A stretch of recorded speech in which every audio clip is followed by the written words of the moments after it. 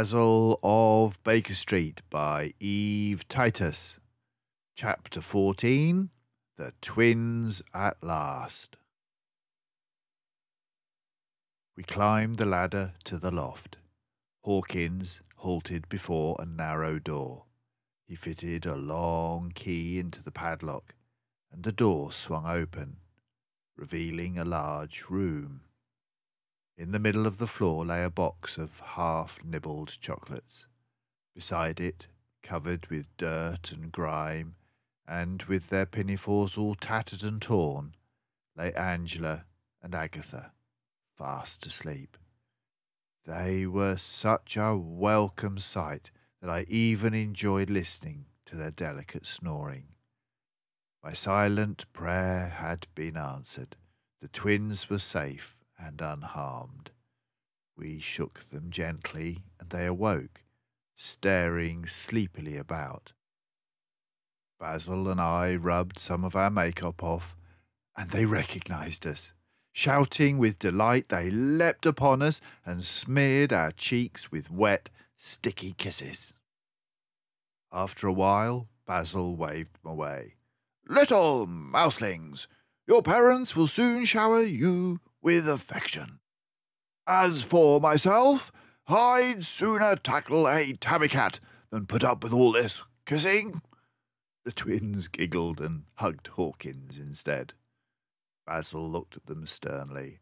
"All this trouble and worry could have been avoided if you children hadn't gone off with a stranger."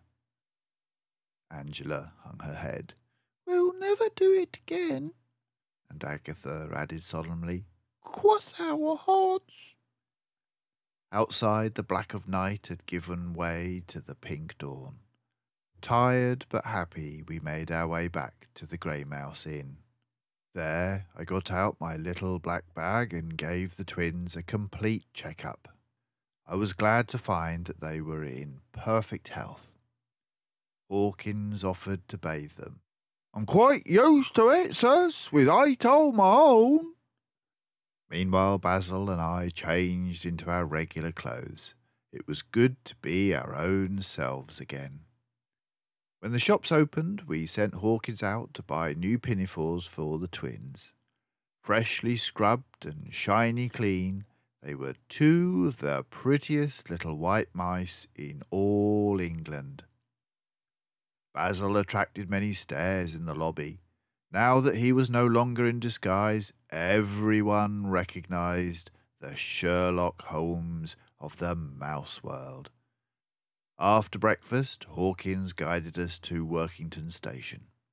A train was about to leave for London, and we slipped into an empty compartment.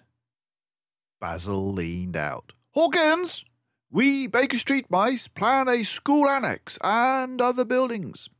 We should be happy to hire a fine carpenter like yourself and to provide lodgings for your family in Homestead. If you should serve a prison term, the job will wait." The train began moving slowly out of the station.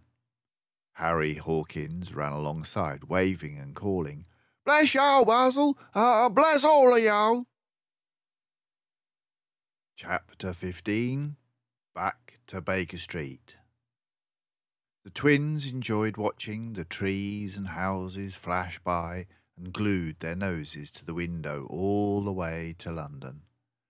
At Euston Station, we overheard a lady directing her driver to Baker Street.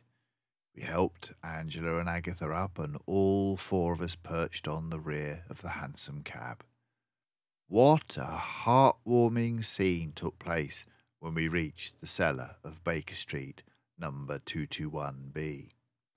As Basil remarked later, watching the reunion of mother and children was ample reward for all the dangers we had faced. The twins scampered on ahead, calling, "Mummy! Papa! We're home! We're home!" There was a look of heavenly joy on Mrs. Proudfoot's face as she clasped Angela and Agatha in her arms. "My darlings! My very own darlings!" Mr. Proudfoot wiped away his happy tears, and my own eyes were far from dry. Many friends and neighbours crowded around to congratulate Basil. When we returned to our rooms, Mrs. Judson bustled in with cheese souffle, Basil's favourite dish. She beamed proudly at him. "Sir, you are the world's greatest detective. The second greatest, Mrs. Judson. Mr. Sherlock Holmes, of course, ranks first." Afterwards we settled in comfortable chairs before the fire. I looked searchingly at Basil. He had been working at a mad pace and seemed unusually tired. "As your doctor, I prescribe a full week's rest." Basil slouched down in his chair and yawned. "Sounds fearfully dull, Dawson." It was a wild, windy night, with a blizzard raging. Suddenly, our doorbell clanged. Basil sat bolt upright, no longer bored. Our mousekeeper rapped on the door. "A caller for you, Basil. Says it's a matter of life or death." He turned to me pleadingly. "My dear doctor, can't this week's rest wait? Only a most exciting case would bring a mouse out on a night like this." I shrugged my shoulders. "I suppose you'd grumble and groan for days if I denied you. Get on with it." The famous sleuth faced the door, his weariness magically gone, his eyes agleam with eagerness. "Mrs. Judson, I am ready to receive my caller."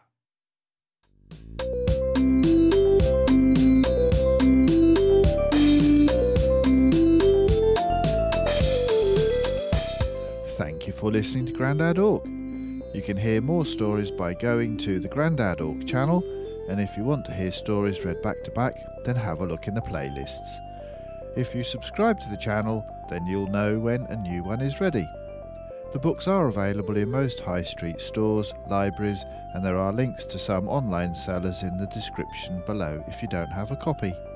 So, until next time, bye for now.